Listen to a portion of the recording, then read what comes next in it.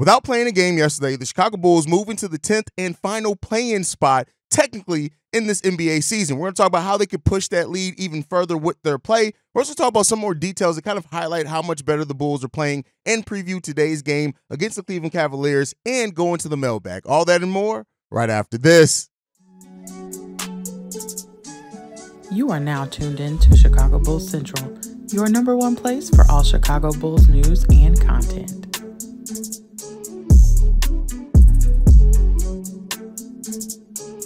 What's going on, Bulls fans? Welcome to another episode of Chicago Bulls Central, your number one spot for everything Chicago Bulls related. I'm the host, Haize, but more importantly, you guys can follow the channel at Bulls Central Pod on every social media platform we happen to be on. With that being said, let's go ahead and get into the content for today. And so yesterday, with all the losses and things that movement around the NBA as far as wins and losses, the Chicago Bulls officially moved into the 10th and final play-in spot technically. And even though standings, like I've always said, I want to be clear here, standings to the point, they matter to a degree, but I don't start really watching them closely until about February, around the All-Star break. But the Bulls now, they're technically in a tie as far as win percentage. As far as number of wins with the Atlanta Hawks, but they have a better win percentage. We own the tiebreaker, something like that. So the Bulls are now in the 10th spot. And so this it presents the Bulls with an opportunity to create a little bit more distance as they go forth into an easier month of their schedule around mid-January. So right now, if the Bulls win 3 of the remaining 4 games in the month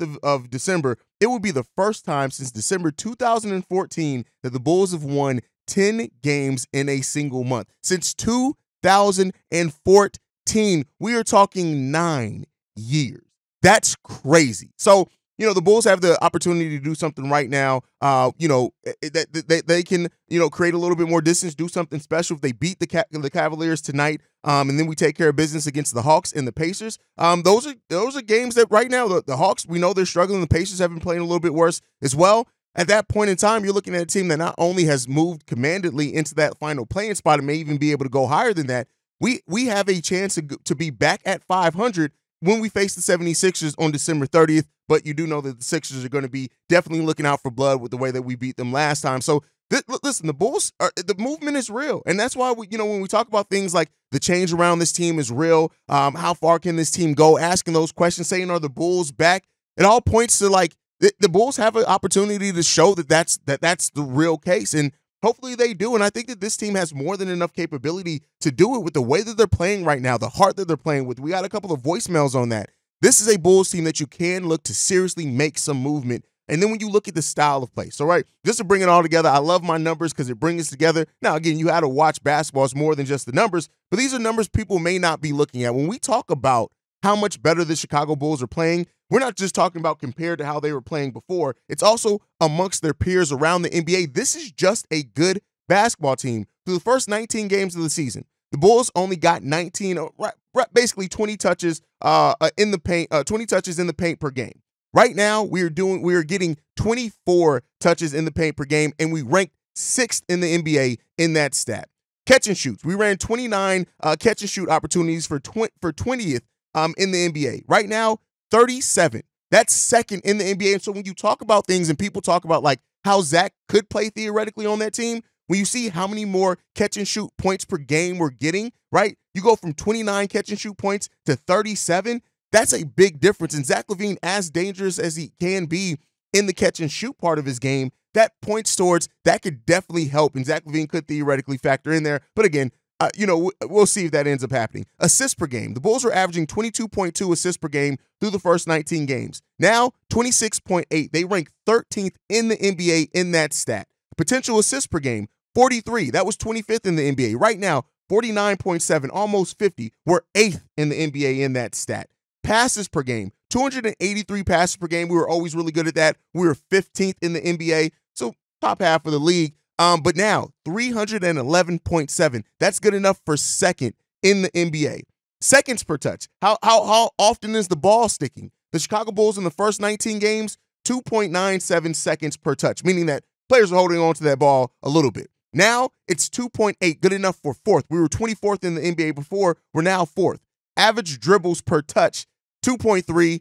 Again, DeMar DeRozan probably ups that percentage a lot, but we were 16th in the NBA. Right now, 2.21. That's 6th in the NBA. So when we're talking about the Bulls and the way that they have increased, it's a completely different team because of the way we're moving without the ball, moving the ball around, getting to the paint.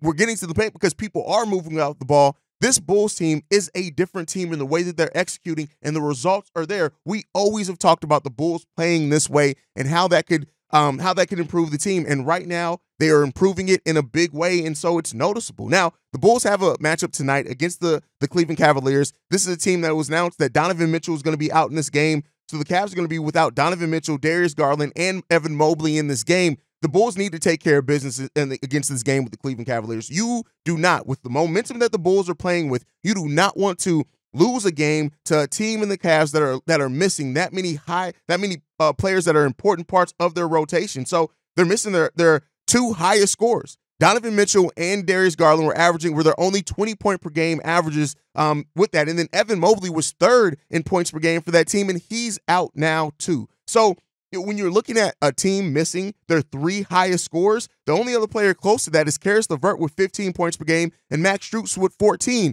The Bulls need to take care of business. Now, they do have Jared Allen, who is a big that's probably going to give Nikola Vucevic trouble, but we got more than enough depth and intensity for us to be able to take care of business against the Cleveland Cavaliers. There's no ifs, ands, or buts about it. They're starting Dean Wade at that power forward position.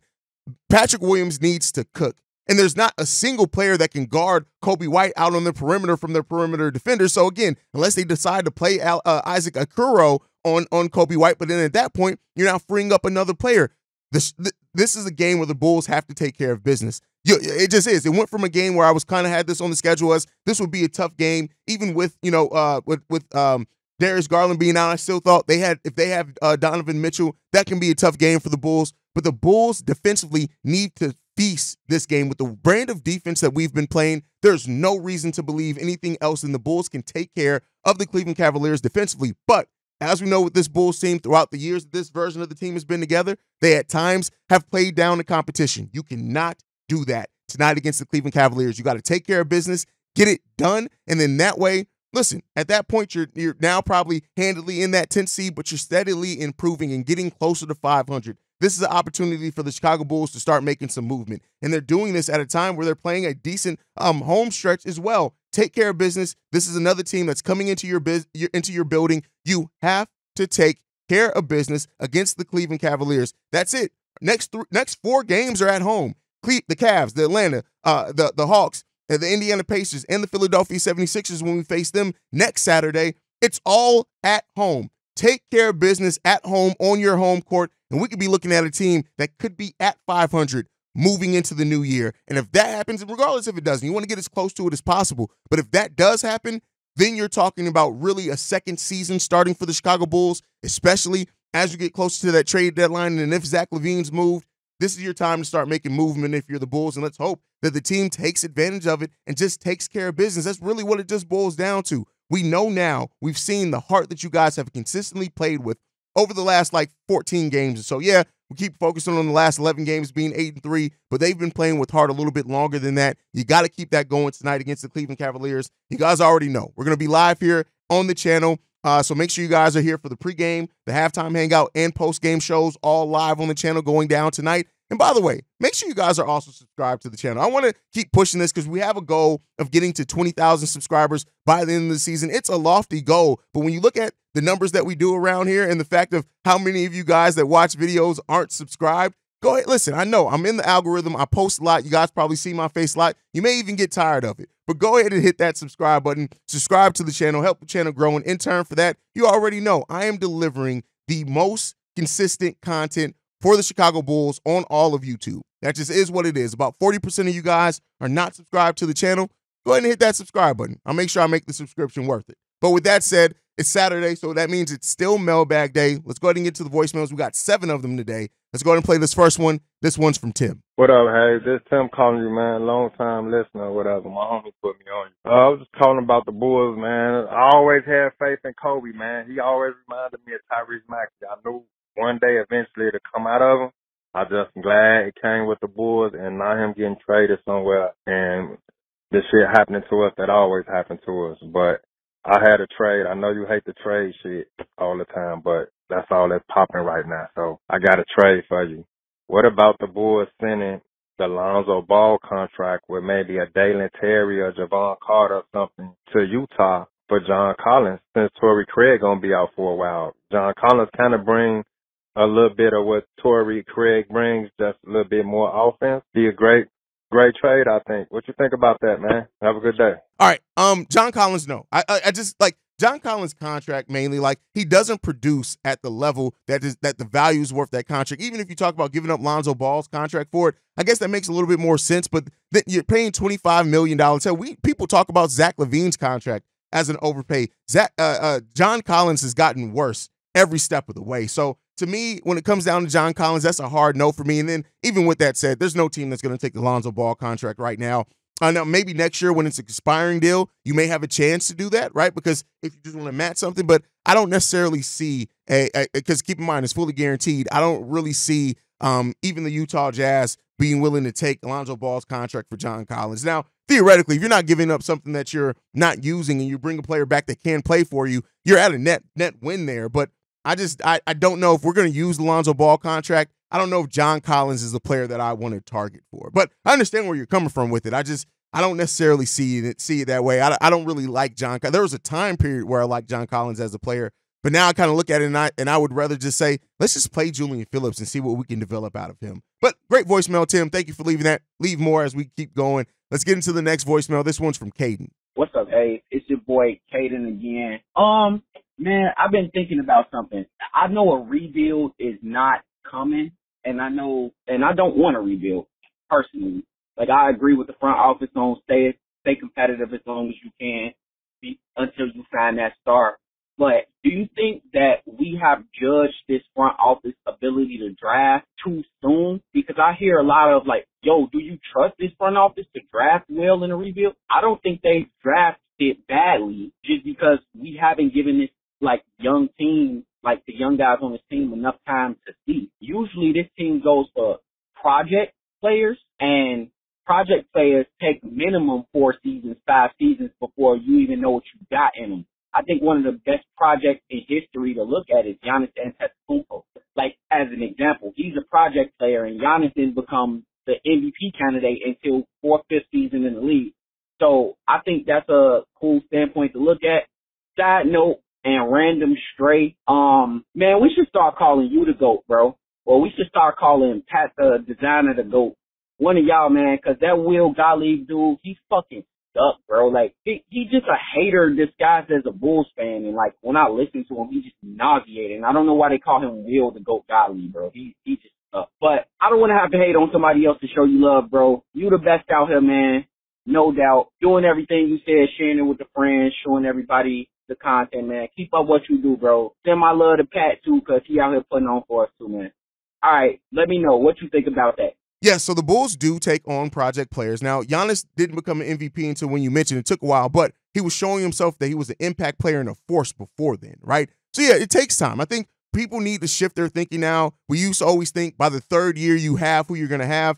Like you said, it kind of takes now 4 or 5 years until that point till you really get to that point. And so we just got to wait on the development. And so, you know, yeah, we've judged AK's drafting history by what we've seen so far. But listen, even Dalen showing a little bit more, being able to stay in the court, play consistent minutes. Julian Phillips is a player I still like, even if he doesn't play until next year. I think that we got a good one in that. Isles it's rounding out to a really good player, even if it ends up the ceiling on that being a bench role player. That's still really good. And Patrick Williams is really starting to turn that corner. So great points. I do think that, you know, we can talk about what we've seen so far. I think that's fair to judge what you've seen so far, but also realize that there's a chance that the best is yet to come for a lot of these young players that AK drafted. Even looking at Kobe White, we're talking about a 5th year, and he's really now turning into the perfect version of himself, being able to, and still has room for development, but defensively, offensively, decision-making, playmaking, like all those things have really grown exponentially for Kobe White. And that can happen to other players too. So this time period that we put kind of thinking 3 years, I think we're heading into the spot of the NBA, especially with like one and done in college and things like that, where we have to realize it could take longer than that, especially depending on who you're drafting. So great point from that, Caden. Great voicemail there, brother. Let's get into this next one. This one's from Shay. What's up, Haize? This is Shay. You know what?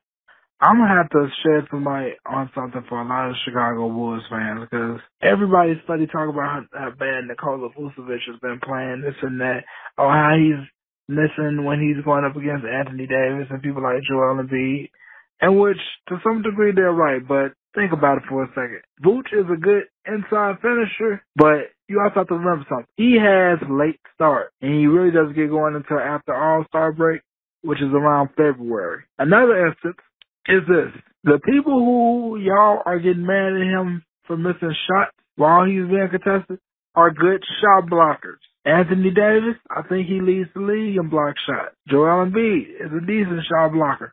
So he's not going to hit all of his shots. Hell, I wouldn't even be surprised if he laid a goose egg in tomorrow's game against Wembyana, because Wembyana's a good shot blocker as well. Look, y'all, I understand that y'all want to see consistent play out of Nikola Vucevic, but just remember, this man has help on the team. It's not just him anymore. I've said this for years. Just wait on it. Everybody knows he has slow start, so he will get it together. That's all I gotta say. Anyway, hey, tell me what you think. Peace. Too harsh on Vooch. Here's the thing that I always say, Shane, you know this.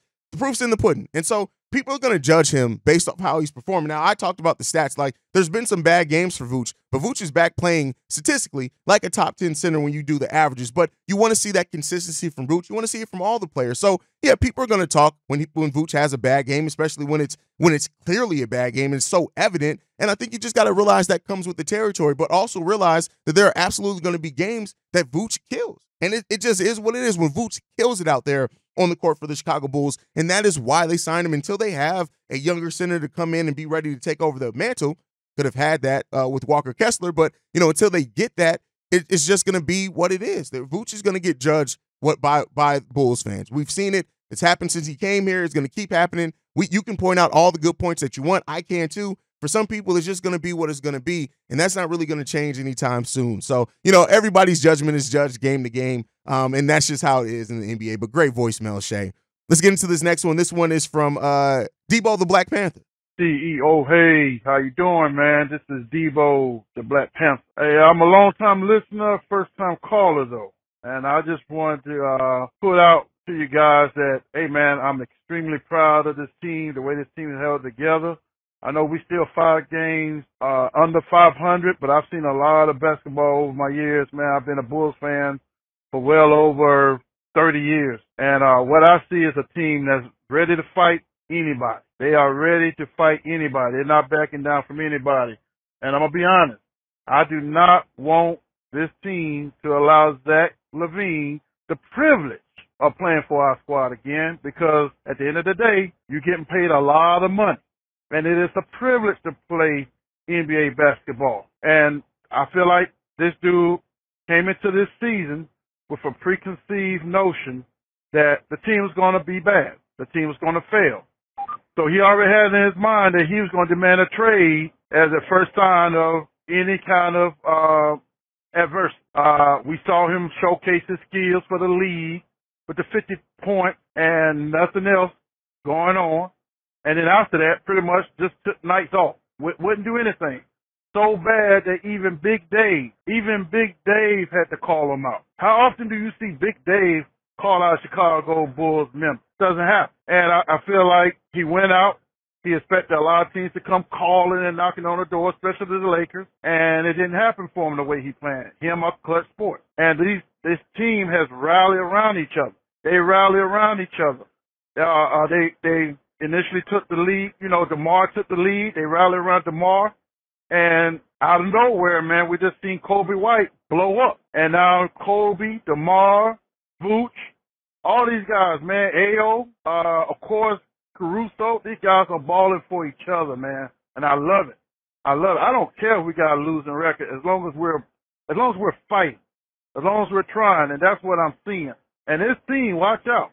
Yeah, a lot of people gonna say, "Oh, he's going crazy because they doing better." But I'm calling it now. This team is going to make the playoffs. This team is going to do a little something. I know it's early, but this team is fighting, man.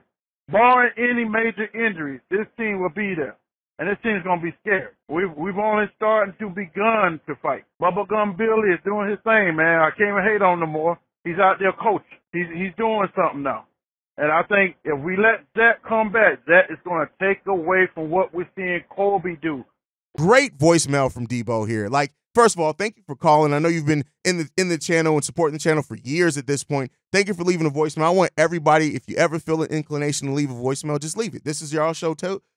But as far as the team not backing down from anybody, yes, this team is playing with the heart of the city of Chicago, and that's what we respect. The city of Chicago always respects teams, players, whoever, that play with heart, that fight, right, that have that edge. This team is developing it. For the first time, it seems like we have a identity again, and we've been playing for that into that identity for almost a month straight now. So it feels like it's something that's tangible, it's legit, and we just got to keep it going up all season because the sky's the limit for the team when they play with this level of heart. I really do feel like that. They're going to beat teams that are better than them on paper, and we have a chance to make a decent run to see how far we can go. And I love being able to say that about this team, that the heart is no longer the thing that I can question about this team. It makes it amazing to watch, feel, and be a part of, and to see it grow so organically like it has. Now, as far as that, don't allow Zach LaVine to play another game for the Chicago Bulls. I mean, listen, I understand. I'm of two minds with it. There's part of me that thinks that Zach won't play another game in the Chicago Bulls uniform. There's part of me that thinks they may not find the trade partner as early, and they're going to have to eventually play him to up that trade value. And I'm of two minds of both of that, of like, is that good for the overall health of the team, right? And as far as you saying that Zach came in here planning to ask for a trade, I don't know. I don't know the man. I would hope that that's not the case. I do think that maybe the struggles early on, the discontent with Billy Donovan, maybe that all played a part.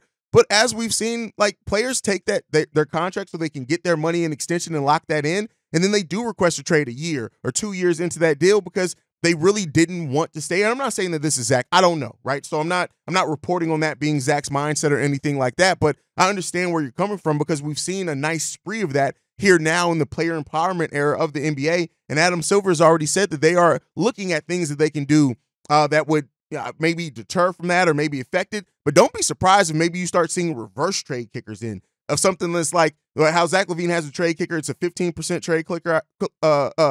Kicker, I think that they have to pay that out if they trade him. Maybe you see the reverse of that. And I don't know if that's legal with the CBA, but maybe you see a reverse of something like that to where, like, if you request a trade during this deal, we get to take some off the top. Like, so maybe it's something like that. We'll end up seeing, man. We'll end up seeing. But great voicemail from Debo. Thank you for leaving that, man. Let's get into this next one. This one's from Big O. What's going on, brother Haize? Big O again, brother. Calling in this time because I know a lot of people asking the question. But curious, including myself, can Kobe White be an all-star? I honestly think he absolutely can be an all-star. I just don't think it can be this year. And here's why. There's a slight possibility, but here's why. For anyone on the Bulls to be, like, selected, not just by the fans, but by the other voters to get in as an all-star, the Bulls would probably have to, I ain't going to say win out, but they got to probably have a win percentage of over 60% win percentage, like from now all the way until the last day of the vote. Which is, I mean, they trend in that direction. I ain't gonna say they can't do it. They are trending that direction. But within that, there has to be probably a legit top 7 team at that point in time of the season, which is possible. And then I think then, if you look up and the Bulls somewhere land between the 6, 7, and 8 seed by the time they enter the polls close for the All-Stars, voting the All-Stars in, I think most people around the NBA, the media heads, they're going to look at it and say, oh, we got to get DeMar DeRozan in. I can't see the media, the national media, voting Kobe in over DeRozan, especially when you look at his numbers, and his numbers are, just as good, and it's kind of like that credibility thing. Now, this is a very sloppy chance I think Kobe can get in.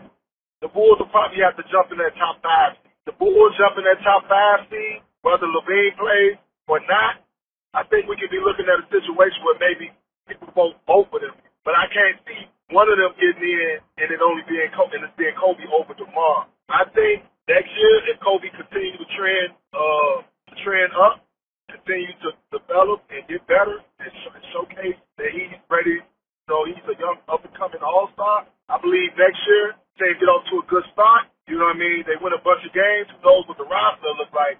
But I just think that it'll take for this team to be, it'll have to be like crazy noticeable that Kobe White is the legit reason this team, is having success. And he is one of those parts. I'm not saying he's not. I just think that, when you look at the variable, when you know the history of the voters and how that goes, like last year, DeRozan probably shouldn't have made it. All right, a lot to say from Big O there. You guys know Big O be all over the place, and I love it because you can hear the passion in Big O's voice, and that's the thing that I love so much about. That's why I will never stop doing these voicemails, is because to hear from Bulls fans that are passionate, it's great. Now, as far as Kobe White being an all-star, here's what I'll say with that.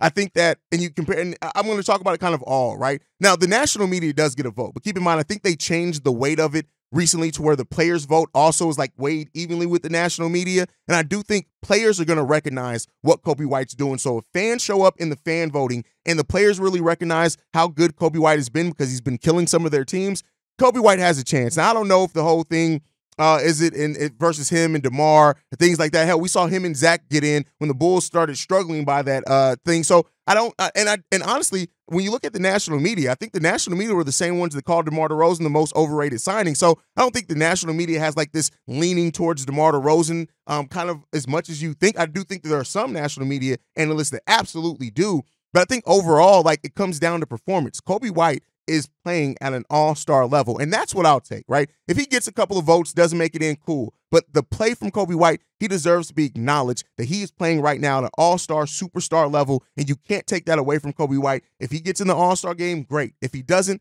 they're sleep on it. Let him sleep, because I tell you what, their team's going to know when Kobe White and the Chicago Bulls come in town and Kobe drops 27 to 30 on their head, and they like, damn, that Kobe kid's good, right? So I'll take that, and maybe then it could be a story for him heading into next year. Kobe White, he was a slighted all-star. Can he do it again? And he's coming in, he's playing. Then maybe that's when you're going to start seeing that national media story lean towards Kobe White next season if it doesn't happen this season. But great voicemail from Big O there. All right, let's get into this next one. This one's from Alex. Hey, what up, Haize? This is Alex, longtime listener, first-time caller. Wanted to run something by you about the Zach LaVine trade, man. I don't know if you've seen some of the proposed trades for us and the Warriors, but I just think that would be something that people are kind of overlooking. So I think CP3 would be a huge move for the Bulls. All we talk about all the time is how we need a true point guard. Why can't we bring in someone like CP3 who's on way too big of a contract, similar to Zach LaVine, who can come in and just facilitate like a motherfucker? Obviously, I don't know if the Warriors want Zach LaVine, but they're looking for a change.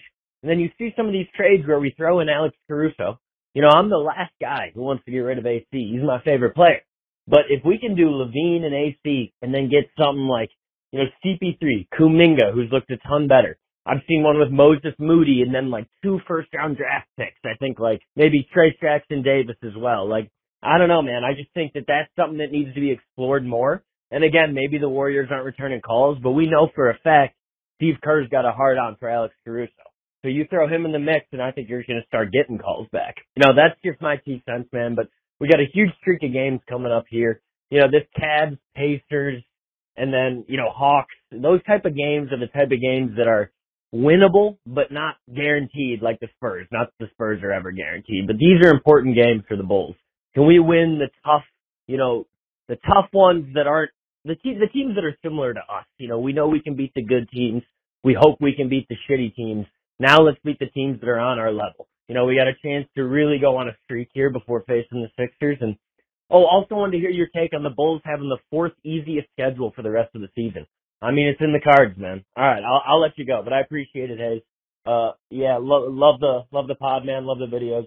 All right, talk soon. Bye. All right, I got to adamantly disagree. First of all, the whole thing of a true point guard, only people who've been saying the Bulls need a true point guard are fans that really don't understand that there are only a handful of true point guards on. And especially if you're talking about giving up Alex Caruso to get CP3, that is a terrible deal in my opinion. No, and we don't even need a traditional, like, even Billy Donovan's system isn't necessarily about having a traditional point guard. It's just about having an impact point guard there. And Kobe White has been more than enough for that. So, no, I'm good on bringing CP3. I don't think it offers a great deal. Even with Kuminga, I'm not high on Kuminga either. But if you got to give up AC to get CP3, no. Because I'm telling you right now, Alex Caruso impacts winning more for this team than what CP3 and what we needed.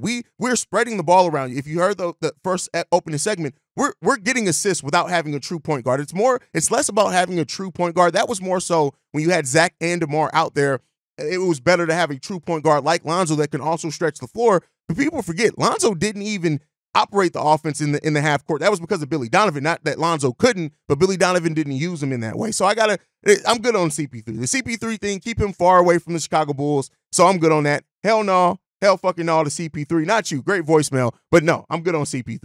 All right, let's get into the last voicemail for today. Then we got a text message. This one's from 8 Lives. What's up, my boy Haize? This 8 Lives, man. Got some stuff to say today, man. These just all my opinions in the way I look at things as being a Bulls fan. First of all, this got to be an indictment on the way that Zach was trying to make like everything was the coach's fault. And I believe a lot of us kind of fell for it, too. It got to be, if I was Donnie, if I was the coach, if I was Billy, and all of this stuff had went on, and then I got my team to do this, you think I'm not going to be telling myself this is an indictment on the way Zach was trying to make like everybody was frustrated with losing, and we can't win, like we can't figure it out. All they did was slid Kobe. All Kobe did was slid in as the leader, and now we got a whole different team. Kobe has got it to the point now where, man, I haven't even heard nobody say Lonzo Ball in a long time, bro. We kind of getting off that Zach team shit where the only way we think we could win was with Lonzo Ball, man. That's what Kobe doing for us right now. Kobe doing, Kobe also got people saying, well, why is Patrick Williams playing like this? Because Patrick Williams know this is his boy team now. And they saying this is our team now. And that's why he balling freely like that. It's not that hard to see. When Zach and them teams, that little Zach team, Zach crap that was going on, at the end of the day, that was still Zach is still a Paxson Gar material, bro. So if Zach want to leave, that's cool, man, because in my opinion, I feel like ever since he's with Rich Paul, he had another plan anyway, and they're not going to do nothing but Westbrook Zach when he get over there. They sold him on the illusion of looking like a winner, but when he get over there and the Lakers lose, they're going to Westbrook him, and they're going to tear him up when he ain't ready to get another good contract. So let Zach do what he's doing if that's the case. But, man, I'm kind of finna back off Billy until I see him, because the rotation stuff, I usually be mad at Teals about rotation. So I'm not really going to be too mad about Billy being a garbage coach. It's kind of going to the favor of what Pat Beverly and Noah was saying, that dude, all right, coach, he ain't the best, he ain't no Phil Jackson, but he letting his players play, and they look like they having fun. Now that we ain't got nobody around pouting, talking about what we can't do. We done found another way of winning. I don't care with your boy, what's my boy named Pat, that be on Locked on Bulls with you. I don't care if he is transcendental, whatever word he be using. If he's this type of point guard, that type of point guard, I'm not looking for no clearance from Pat on Kobe. Kobe, more than anything, is a winning player. We have a winning player now. Fuck if he a point guard. I don't care. We have a winning player who's making plays, point blank. Red, my boy. You know I'll be back at you with another one. Go Bulls. Tomorrow, let's handle these Cleveland. I ain't like how when Donovan came to the Cleveland the first time, Zach and the man handled it well. Let's see how Kobe handled this team. Injuries or not, fuck that. Be red. Kobe's impact on P. Will, like I think it's more so the spreading the ball around, but yeah, he respects P. Will, and he respects Kobe, and Kobe also, the fact that they have the relationship that they do, I think that when he talks to Patrick Williams, it's a little bit different, right? He looks up to DeMar. DeMar's done so much in the NBA that there's that idolization, but it's something different when it's your peer and somebody you look at as a brother saying, hey, I'm finna get on your ass. Like, that's different. And so I think that you are seeing that, but it's also Patrick Williams is cutting, he's slashing, he's moving to the rim more. And so we're seeing him still take that 10.3 shots per game, but it's more impactful because he's actually slashing, he's getting to his spots, and he's building off that confidence. And if that comes via him and Kobe growing together, that's what we want. That's what we should have wanted coming into this season. And for the Chicago Bulls, you want your young players to grow and develop together, and we're finally getting that. And I don't care what the reason is. I'm glad we're getting it. Now, as far as BD's coaching, yeah, the rotations are always going to be a thing. But like I said before, Billy Donovan's system has always been best when a point guard's playing at a high level. And Kobe White is more than filling that need. And because the Bulls are spreading the ball out more, moving out more without the ball isn't sticking as much. The system is looking incredibly better, and I got to give Billy Donovan credit, even for his defensive schemes, right? And that's one thing that, like, Bulls have had a top 5 defense with weak defenders in there, but now you put in Alex Caruso in there. Patrick Williams is playing really well defensively, things like that. Kobe's defensively really turning into a solid defensive player. So I think when you're getting the mix of those things, yeah, the system should look better. And yeah, Billy Donovan deserves some credit for that. Absolutely, he deserves some credit for that, especially his defensive concepts. Got to give it up. Billy Donovan over this stretch has coached really, really well and trusted his young players. And I got to give Billy Donovan the credit on that one. But all right, we got one text message I want to read. This one's from Beans the comedian. He says this: do you think the NBA will switch up the schedule and give the Bulls more nationally televised games? Here's the thing, that you can flex in and out of games. Now, that's more for NBA TV. So I do think that you may see the Bulls flexing to more NBA TV games. TNT has the ability to flex some. I think their ability to flex opens up after January something, so they can flex in and out of games as well. And maybe you do see that. Now, you haven't seen a whole hell of a lot of that over the any NBA season with the ability to flex, but especially with NBA TV, I think you may see more of that for the Chicago Bulls. But as far as like wide national television, like TNT, ESPN, things like that, they have the ability. And I do think if the Bulls move into that out of the play-in, like into an actual playoff spot, you'll probably definitely see that. So great text message there from Beans. But that's my time for today, guys. Make sure you guys are following the show at Bull Central Pod. You can send us any feedback, questions, comments, concerns, bullcentralpod@gmail.com. And then lastly, if you want to leave a text message and or voicemail for the mailbag, number to do so, 773-270-2799. We are the #1 spot for everything Chicago Bulls related, thanks to you guys. And like I like to end every episode on, go Bulls. Love you guys. See red if you can, y'all. Peace. This has been a presentation of the Break Media.